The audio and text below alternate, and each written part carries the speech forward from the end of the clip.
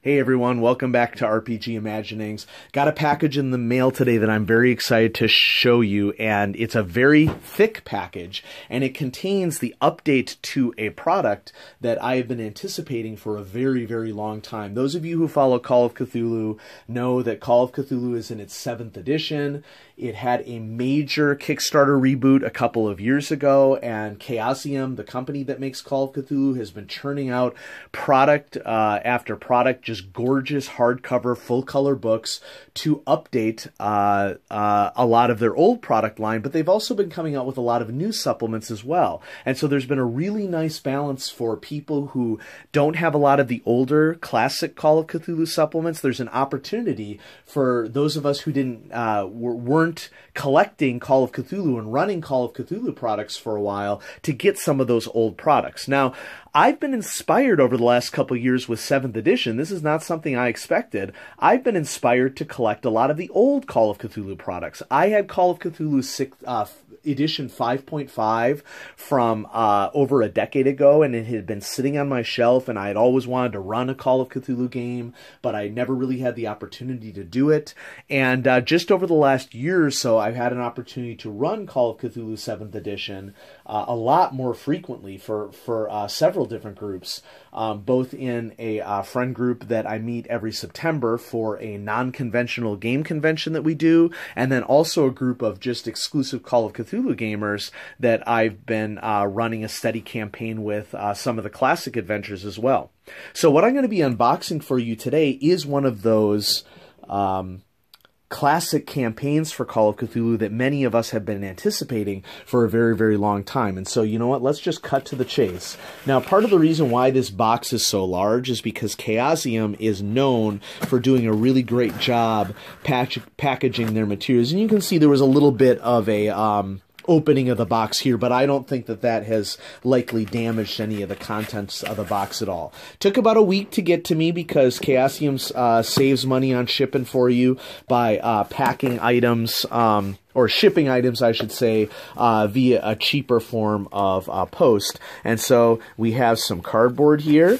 Okay, get that packing slip out of the way so that my address is not on there. So this cardboard is a nice thing that's keeping this box secure. They always do a spectacular job of packaging their products. Ever since I started ordering directly from Chaosium about a year ago, I was just amazed at how much work they put into this. And so you can see we have, wow, this is a big product, right? So I'm going to move the box out of the way. There was cardboard inside the box reinforcing the box itself. They always do a spectacular job with this. So we have some packaging on here. It's wrapped mummy style, which seems totally appropriate for this campaign.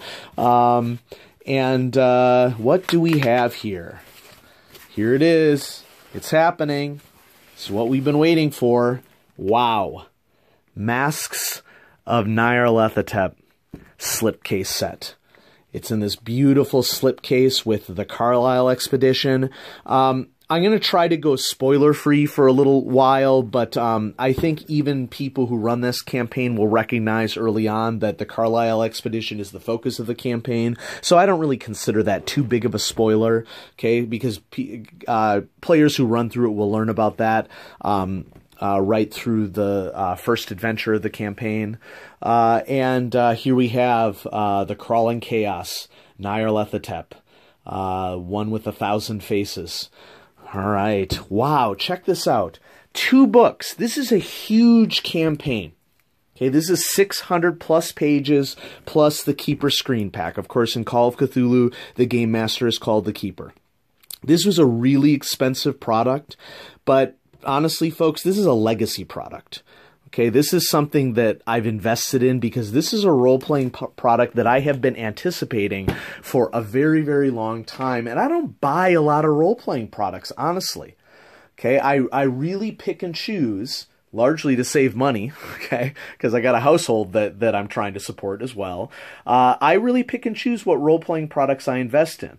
I will admit, as a fairly successful professional, at least I've been more successful over the last couple of years. I've had a little bit more disposable income that I'm able to put into my role-playing hobby, but I'm still pretty choosy about what I get. Like, I have to feel like I'm going to get a utility out of something in order to add it to my collection.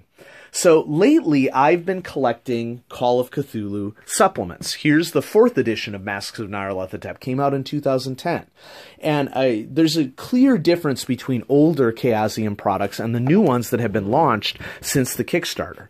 Okay, so here we have, this is basically the same campaign, but it has been significantly fleshed out, a lot more how-to added to it compared to the most recent release in 2010, 4th edition of Masks of Nyarlathotep. This campaign is one of the most beloved campaigns, not only for Call of Cthulhu, but for role players in general. It has this sandbox style of giving players the agency to choose where they go at what times in the adventure after like the initial set of clues that they discover in their investigations. And when this first came out in the early 1980s, it was pretty revolutionary in that the word campaign is defined in role-playing games when they first started out was, you know, a series of scenarios that are connected together because we say we're connecting them together and we're going to drop little hints that there might be a reoccurring villain, something like that. Masks of Nyarlathotep really took this to the next level of allowing players to really choose where they're going. There are more railroaded campaigns out there. Of course, by definition, Horrors on the Orient Express is literally railroaded, okay? But there is some choice even within Horrors on the Orient Express as well for Call of Cthulhu. And if you think of some of the campaigns from classic Dungeons & Dragons, we're talking campaign in the loosest sense of the word, in that fighting more monsters in a row over a series of adventures does not a campaign make. You want to have recurring villains. You want to understand the motivations of the villains, have allies that you're understanding their motivations of. And so Masks of Nyarlathotep is this beloved campaign because it sort of broke the initial mold of what players thought a campaign was. That it isn't just a bunch of scenarios that you do in an order. It is something where players have a lot of choice for crafting this scenario. This campaign is so beloved that a group on Nyarlathotep.com worked on and produced a companion to it called the Masks of Nyarlathotep Companion, a 700-page companion that was released as a physical book in a limited edition, and then you can still buy the PDF today. And that was sanctioned by Chaosium, the makers of Call of Cthulhu. And so when you're updating Masks of Nyarlathotep, what do? Well, one of the big criticisms of Masks of Nyarlathotep, and you can see this when you read through earlier editions like 4th edition, is that there's a lot of what, but not a lot of how.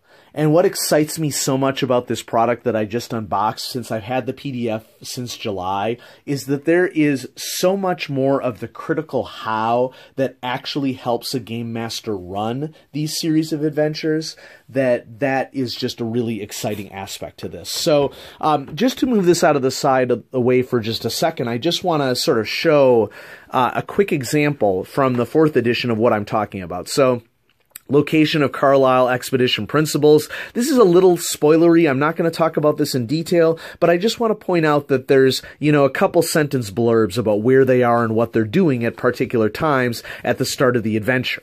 Okay? A key distinction between the older version of Masks of Nyarlathotep and the new 7th edition that was just released is that, if you're really going to have a role-playing campaign that has some principal characters, NPCs, that you're going to be following all through the campaign, the game master, the keeper especially, needs to know a lot about what their motivations are, where they came from, what they care about, and that care that needs to be put into crafting a story with memorable characters who have their own motivations. Based upon what I've read in the PDF, and I haven't gotten all the way through it, but I've been slowly chugging through it, is present here in Masks of Nyarlathotep 7th edition. So let's bust this beast open. Freshly getting the shrink wrap off. Woo! This is an expensive product. The Slipcase set is $130, which, is the most money I've ever spent on a single role-playing product. There are, of course, hobbyists who put a ton of money into their role-playing hobby. I put more in the last 3 years than I had in my entire life into my hobby, but, you know, I have a little bit more a disposable income. I have another YouTube channel called Clutch Situation that I get ad revenue from, and that's funded some, not only my mechanical pencil hobby, but this hobby as well. So here we go. Let's bust this open. The slipcase contains... Gosh, what's going to be the best way to take this stuff out? So there's a little bit of cardboard in here, okay, so that it stays nice while it's packed. Okay, so, excuse me, remove that. We have one full-color hardcover book. This is volume 1 of a 2-volume series. Okay. And so this volume 1 contains the campaign introduction, which is a really fascinating section that I'll show you here in a second. Peru is a newly added segment to the campaign. Information on starting the campaign, kicking it off after the prologue, if you choose to do the prologue, and then the America, England, and Egypt chapters are all contained within this book. Okay, so yeah, minor spoilers there. Okay, then we have the second volume, full-color hardcover book, Masks of Nyarlathotep Volume 2. We have the Crawling Chaos on the cover, beautiful artwork, and then this contains the remaining chapters of the book. So those of you in the audience who are interested in seeing what this product looks like, we're getting there. And then, as part of the slipcase set, so you're getting 2 full-color hardcover books, plus you get this Keeper's Screen Pack, which contains a wide variety of items, okay? And so I'm going to show off these items. Yeah, there are potential spoilers in here, so keep that in mind. You know, if you are a game master or a keeper and are interested in understanding what's going on with this product, stick around. If you are a player, you may not want to watch forward because this could spoil it for you. But I haven't seen a lot of videos out there of this 7th edition because it was just released.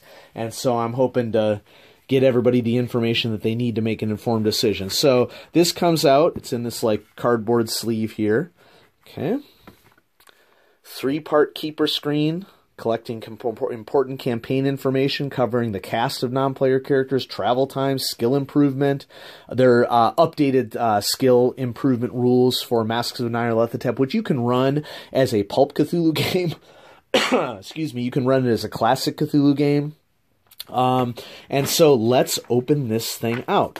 So we have this folded over glossy containment device, I guess you would say.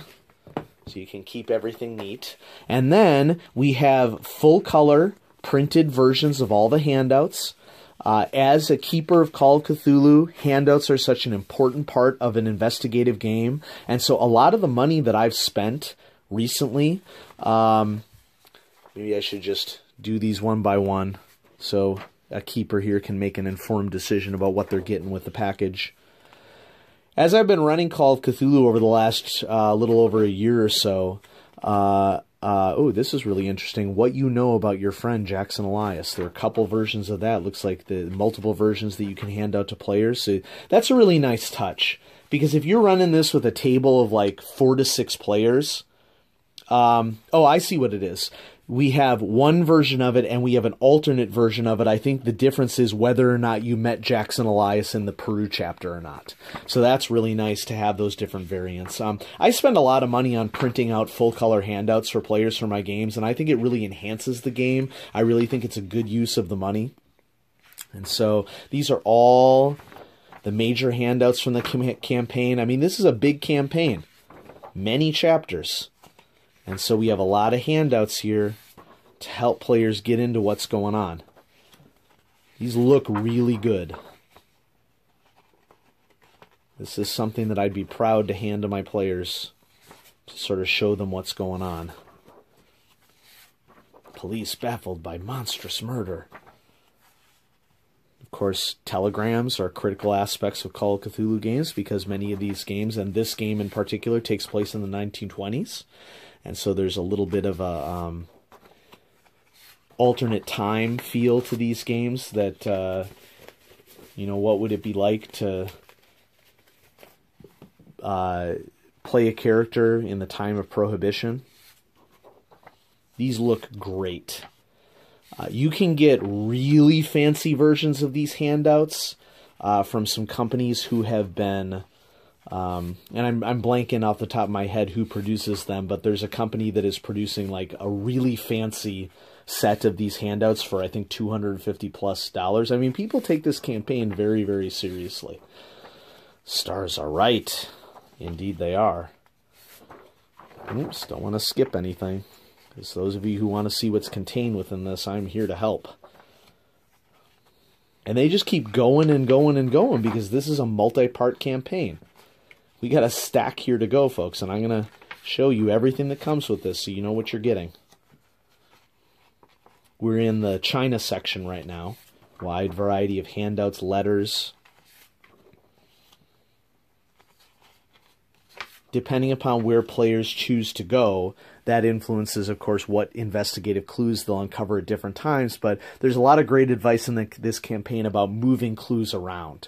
I think a big misconception that people have about Call of Cthulhu is that if an investigator rolls and doesn't get a clue, that's the end of the story. No, failing a roll does not mean that you don't get a clue. Okay, it means that that clue moves to a different location, or maybe you only get a fragment of that clue, or maybe it takes you a little bit longer to get the clue. There's all sorts of tricks that Call of Cthulhu keepers and game masters have developed over time to make sure that the story keeps moving forward, but that players also feel that there's a little bit of a challenge. So that was the Peru map, and here's the southern part of Peru. I don't want to talk too much about these for spoiler purposes. Nice map of Harlem. This is part of the New York chapter, London chapter map. These maps are beautiful. And people who like Call of Cthulhu, I think it's fair to say that we love our maps. Lessery Dale. Some of my players are reading this. You can probably know where this is going. Wow, this is really nice. A player-only blank version of a map. And I'm going to deliberately... Okay, you know what? The good news is that there's not a detailed Plum Castle map, because I don't want my own players to see what's going on there. Cairo chapter. Check this out. It just goes on and on and on. This is a big campaign. Kenya, the route that the Carlisle expedition took. Nairobi. Tonkar's shop. Things are starting to get grim. What is the Dark God up to? Australia. By the way, Terror Australis was just released by Chaosium. That was a big surprise that I didn't know the PDF was going to be released so soon. And that's looking like a beautiful book as well. It keeps going and going and going. Look at all the handouts you get. Shanghai, China chapter.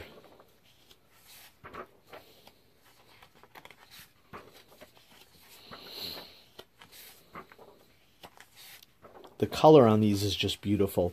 Calendars, super important, because this is a timed game and there's a lot of advice with dealing with the time. I won't tell you the reason for the time. Now we have some pre-generated character sheets, and these look the best that I've seen. Any pre-generated character sheets that have been done recently for a Chaosium product. You got this great portrait, stats of course, but also some pulp adjustments if you choose to go that route. You can play Madeline Brown, an anthropologist, Dr. Arthur Dibdin, medical doctor surgeon, Archibald Washington, an engineer, Professor Eleanor Butler, a history professor, classic Call of Cthulhu tropes, Winston Green, an archaeologist, Perry Astor, an explorer, Jennifer Smallwood, a dilettante, Johann Braun, professor of languages, always useful in an investigative game in which language is a huge part of it, Praneet Singh Dillon, and I'm probably mispronouncing that, a ex-soldier, Francois Pelletier, a photographer, and then we have some blank character sheets including both the front and back of that blank character sheet. That is just a huge number of handouts. I just have this huge stack of papers here, and I think I'm not going to assemble it now because I don't want to bend or alter any of them, but folks, we're talking about easily 100 pages worth of handouts here. I'm not sure the exact number. Then This is looking good. A beautiful map of the world showing the route of the Carlisle expedition and the different locations that they went to. This is a really authentic feeling map. It's on glossy paper, and you can see that there's like stains on the edges as if it's like a real lived-in map. That's wonderful. And then the keeper screen. Let's open it up. Classic image of Nyarlathotep from 7th edition book, as well as with some ankhs and other symbology that could influence, how characters interact with the mythos. This is a really gorgeous screen. This is going to be a great screen to use in addition to the normal Call of Cthulhu screen. You get your crazy terror horror on one screen, and then your investigators on a misty plane on the other screen. On the inside, we have the Carlisle Expedition members, information on learning skills and investigator development with a globe-trotting campaign, travel time and days between different locations, a huge list of the key non-player characters. There are a lot of characters in this campaign. I mean, the text is really small, but I think if you were a keeper and you had done your prep for your session, what I might even do here, I think, is that, you can see, well, maybe you can't see. I'll bring it closer. In parentheses, the different characters, there is they are alphabetical by last name, or single name if that's the case, and it also shows what chapter they are most likely to be affiliated with. So that is something that if you are prepping for your game, you'd want to know where to look. Tons of characters, okay? A through W. We pretty much covered it all. So that's a beautiful keeper screen that we get. And now, the books themselves. I've had this PDF since July 1st. I've been consuming it. I've been gaining ideas for my own game because my take on use of published materials over 25 years of being a gamer and running games from Star Wars RPG, Wedge Star Wars. I've been running Advanced Dungeons & Dragons 2nd Edition was really the first game that got me into role-playing. And I know that there are earlier games than that. I get it. But I've grown through my friends to develop a love for some of those classic games. Masks of Nyarlathotep, from a keeper perspective, from a campaign perspective, I've just been amazed at the care that has gone into the how-to of running this game. So I'm going to bust open the book. And so, there's going to be more spoilers here. So just know that that's coming up. I'm not going to flip through all 666 pages. I just want to give you a taste of the sorts of things that are involved here. So in this first book, we go through Chapter 4, Egypt. One thing that really impressed me when I was first reading through this, and we have the classic cover of the original artwork for Masks of Nyarlathotep in this first page. I mean, I should be recognizing this because I've had the PDF for a while, but I've been able to read a couple dozen pages here, a couple dozen pages there. When I have a PDF is not my favorite form of consumption for media at all. I very much prefer hardback books. And so I've read through about, I'd say, 2/3 of this first book on PDF, and I've been gaining ideas for my games. And as I was saying, in my time as a role player and a keeper, 25 years of game mastering games since 2nd edition AD&D, I've really come to appreciate this concept of like a hybrid approach to running games. That my own ideas are a fine thing, but I am not an author, I am not a writer, I am a consumer of stories. I love human stories, but it's not something that I'm a professional at. And at the same time, there are wonderful published authors who've written wonderful published things, but those published products are not always going to be a representation of what's going to work for your individual group. And so combining those two things together has been my favorite method as a GM. Like, I'll pluck some ideas, or I will run an adventure, but I will change aspect of adventures in ways that I know are going to be more interesting for my players. And, advice can be good or bad, and there's an argument that we should more be asking people questions than giving them advice. So that is where my area of expertise is in actually as an educator. And so my question for you is, under what circumstances do you feel most comfortable presenting a story to players that you know they're going to enjoy and are going to meet what they expect out of a role-playing game? And the fact of the matter is that running a game directly out of a book probably is not going to give them a full experience based upon their personal likes and dislikes, because everybody is different. But to what extent can you make slight alterations to a wonderful published scenario that would allow your characters to have an even better experience? You know, what sort of changes can you make to make it awesome? So here's a portrait of the Carlisle expedition,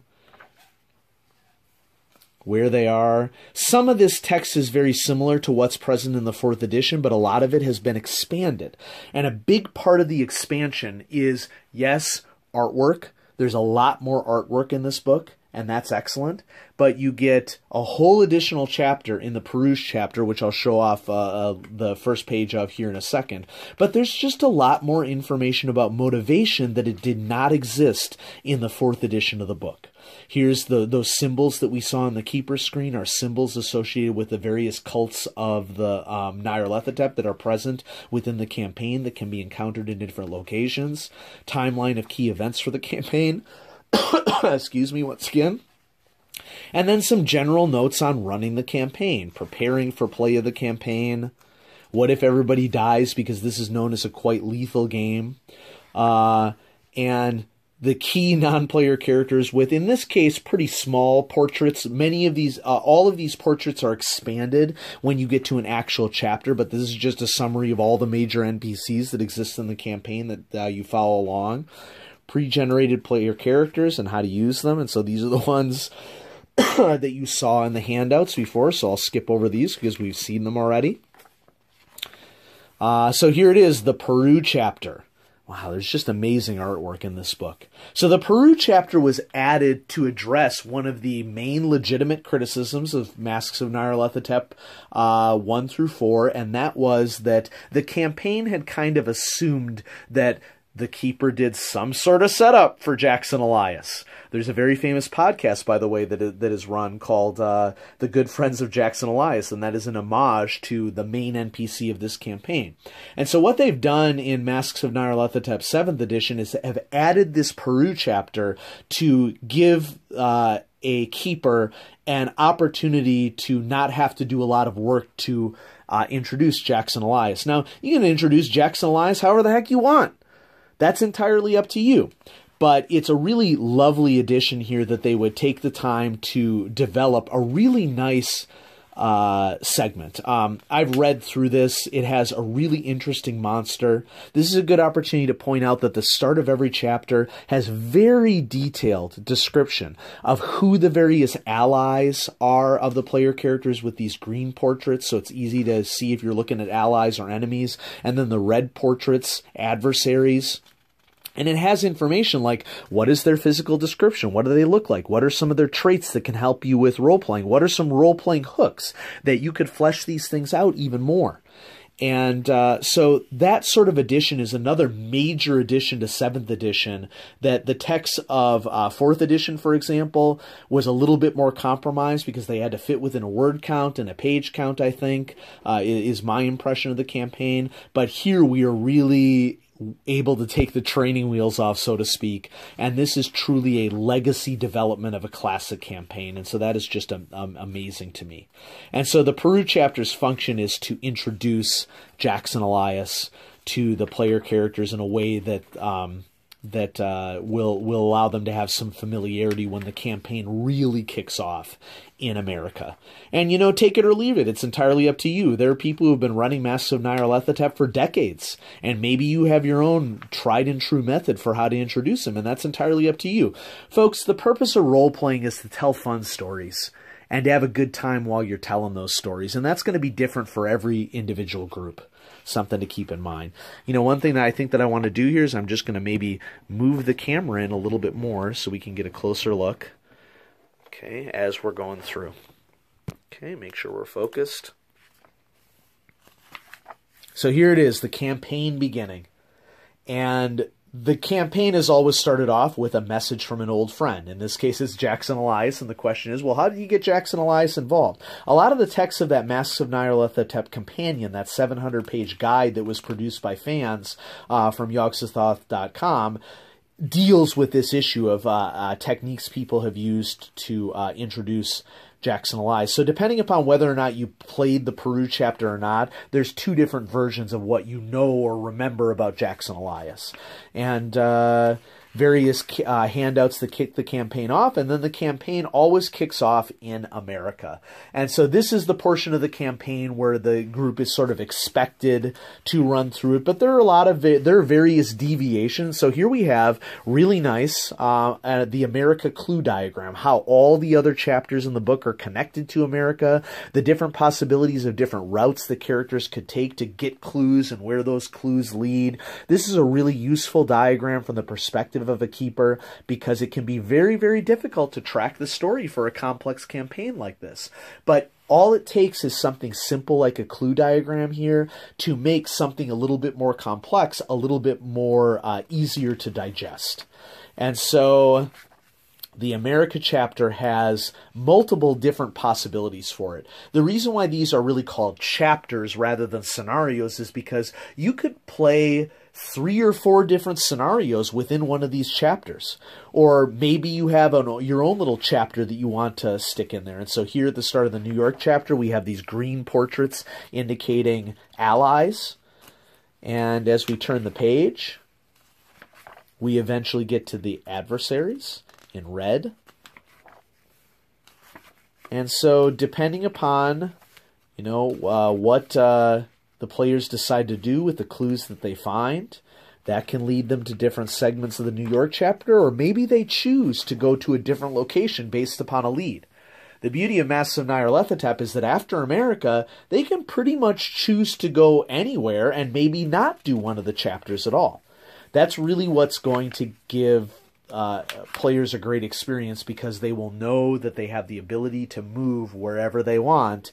And part of the beauty of this campaign is that it is setting a keeper up to allow players to make those choices. There's enough guidance and information and enough of the how-to here that they will be able to see, have an opportunity. So with a lot of these Chaosium products, the newer ones, the full-color hardcover books, we have these lovely marking ribbons, so you can mark off where you are in the campaign. I'm just going to try to keep that stuck in there if I can.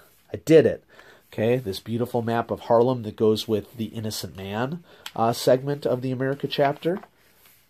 Okay, deals with racism in Harlem in the 1920s. And if you haven't yet, I highly recommend that you check out the Emmy award-winning Harlem Unbound supplement written by Chris Spivey's. It's wonderful. So some of these campaign detours are optional. Some of these campaign detours are not. Some of them are more linked to the main campaign. And that's adventure. But some of them have more critical clues. So 7th edition stats for all the characters. Nice display of average cultists so that there can be a little bit of variety between whoever your players come up against. And of course, beautiful artwork of new monsters. The England chapter, picking up the trail. Here's our England clue diagram. Variety of different chapters. Here in the center of this book is the route of the Carlisle expedition. That beautiful map that we saw, that you get as an actual physical handout, so you don't have to worry about, things being lost in the binding. There's a major part of the England chapter that includes the Penhew Foundation, which has bankrolled the Carlisle expedition and what you can find out from that. I'm going to skip ahead a little bit here because there is a scenario in the England chapter that is one of the scenario hooks that I have pitched to my own playgroup. So I had already planned a scenario hook for my players that I'm taking out of Masks of Nyarlathotep. Sometime, I'd love to run this game with my own play group if my players are into it and I want to let their decisions guide the campaign. I have so much Call of Cthulhu material to play with right now. If we don't get to Masks of Nyarlathotep, I'm going to have a blast reading it and pulling ideas from it. And if we can get to it, great. So, England chapter is huge, has just a wide variety of different offshoot scenarios that you can choose to do. Some of them are red herrings, some of them are not. And now we're moving over into the Egyptian chapter. Well, coming up, this is what leads to the Egypt chapter. Okay, because we're concluding the England chapter here with all the NPCs, various monsters, and then here we have the Egypt chapter with the Black Pharaoh, one of the aspects of Nyarlathotep sitting on his Egyptian throne. Classic imagery of Nyarlathotep. Egypt clue diagram. Lots of different options. Now, I don't want the video to run too long, although I'm sure many of you excuse me, would be willing to sit here for an hour or more and see me go through, detail by detail through all the books, but I don't want to do too much here. So there it is. That's the first volume that includes through the Egypt chapter. And then the second volume contains all the remaining chapters of the game. One of these, of course, is the Australia chapter that has been restored into the campaign. It was not present in every version of the campaign. And Chaosium just released the PDF of Terror Australis, which contains even more background information about Australia. One of the best supplements that Chaosium has ever put out has been Secrets of Kenya. And so if you can get your hands on Secrets of Kenya, that would help you to run the Kenya chapter. I believe that there's a Kickstarter that just finished up where a group is doing a China supplement, specifically a 1920s Shanghai supplement, and so that's a Kickstarter that I backed. So this book contains the Kenya chapter, very similar format with showing out all the NPCs and locations that are present that the PCs might, the investigators might interact with. Various monsters and complexes. Ugh, that's awesome though. That was awesome artwork that we just went past. The Australia chapter. One thing that Chaosium is doing that I really, really appreciate is making an effort. It's not perfect, but making an effort in their modern supplements to be very, very as respectful as we can be to different cultures than Western cultures. And so there's a segment here on Aboriginal Australians, and there's an even more fleshed out version of this in the Terror Australis segment that talks a little bit about the genocide of Aboriginal Australians by white settlers, and speaks a lot about what the perspective of Aboriginal Australians is on the world and how that differs from Western views. And if anything, that just adds not only a layer of realism, but a request in our hobby that we're being respectful to all cultures within it. Harlem Unbound by Chris Spivey's is just doing a spectacular job to start and I hope maintain conversations about how race is portrayed in role-playing games. And so each cult or each location in Masks of Nyarlathotep has a cult associated with it that the players can interact with. And so don't want to get too spoilerly here, but the artwork is just amazing in these books. And this is a product that I've been searching for as a role player for quite some time, and it's part of a game that I love, and it's really gotten a spectacular modern showing, and I'm so excited to draw ideas for this and potentially run it sometime in the near future.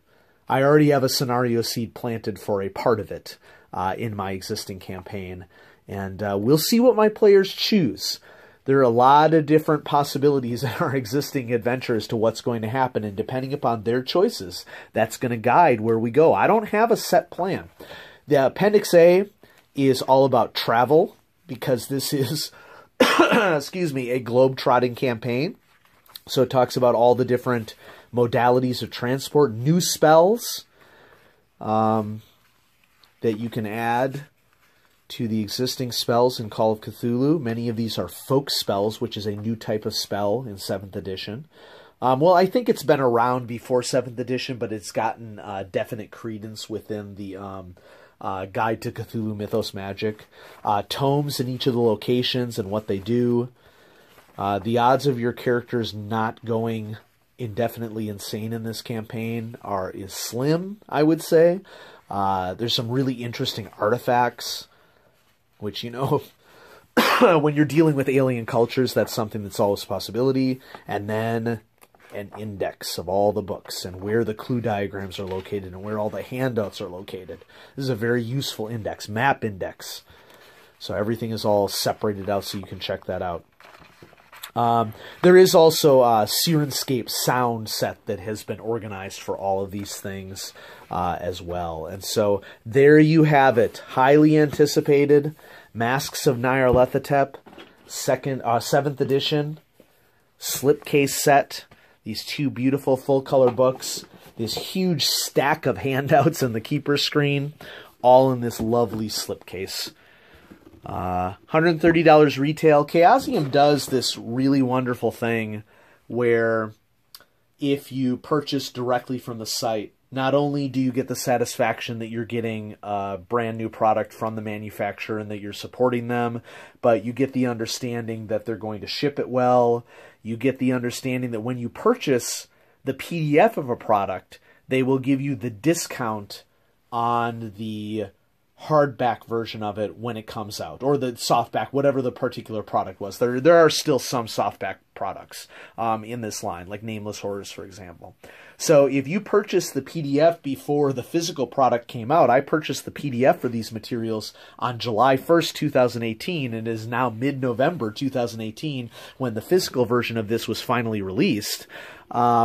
I got what I paid for the PDF off of the cost of the slipcase set. So that was kind of nice because I'm essentially paying for this product in 2 installments. Yes, it's a very expensive product at $130, but I paid $60 for the PDF up front.